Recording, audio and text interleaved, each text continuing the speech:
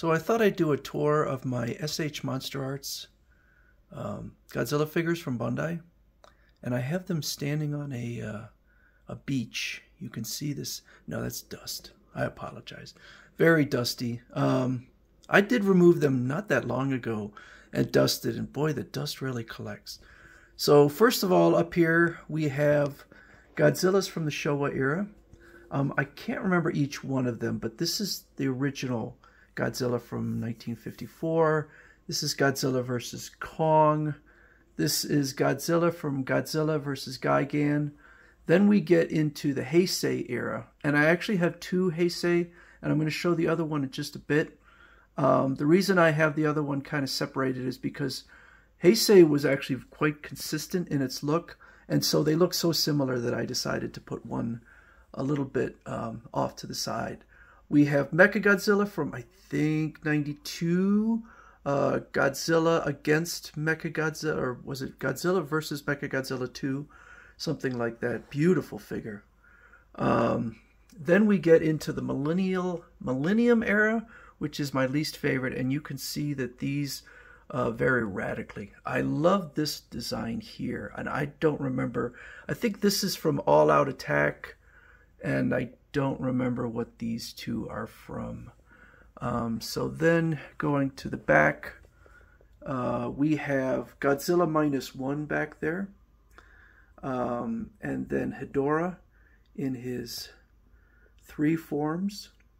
Hiding back there is Kong from the previous, and the reason I have him down on all 4s is because he's not very stable standing up. It doesn't look that great down there like that, so poor Godzilla. We have Fire Rodan from Godzilla versus Space... Was it? No. No, it's Godzilla versus Mechagodzilla. He came with Mechagodzilla also. We have the original Gigan from the 1960s version, or no, I think it was early 70s. Then we have, put in the back a little bit, we have the Millennial Godzilla and, I'm sorry, not the Millennial, the newer one. Oh, I can't think of the name of it now. The new Godzilla from the Legendary Godzilla from Legendary Pictures. And I have a second Legendary, and that is not on the shelf because I have run out of room. So I'm going to need to adjust this. This is kind of tilting back there is King Ghidorah. No, Kaiser Ghidorah. Kaiser Ghidorah from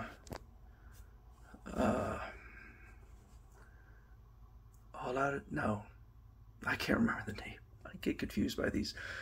These two appeared in the same movie. That is the newer Gigan with the chainsaw hands. And then we have the other Heisei Godzilla back there in the corner.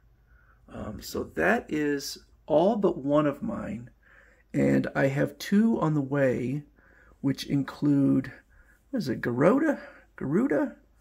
Whatever that robot's name is from Godzilla versus Space Godzilla, and then Space Godzilla. My most wanted figure that's come out that I don't have is Destroyer.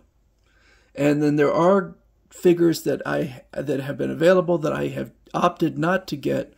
Those include Mothra, which, you know, maybe I should. I kind of was not interested in flying kaiju, but then I ended up getting Rodan. Well, he came with other figures, and the flying form of Hedorah, and I think they look pretty cool. So maybe the next time Mothra is available, I might pick it up. The other 2 was Ghidorah and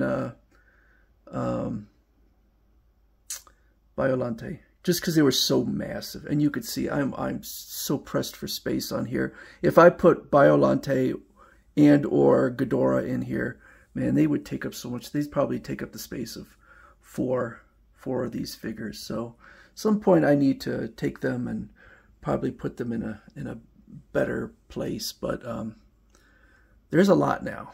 There's still a ton of Godzilla. I think there's 20 some movies, and that's not even counting the other one that I opted not to get, and I think it's a great film, but the look is so divergent, was Shin Godzilla. I did not purchase any of those, and it's nothing to do with the quality of the film. I thought it was a fine film. But I did get -1 because I think he looks really good and looks like a classic Godzilla. So that is my S.H. Monster Arts Godzilla collection as it stands right now, with 2 on the way, and I'm sure they'll be continuing to come out with more as time goes on.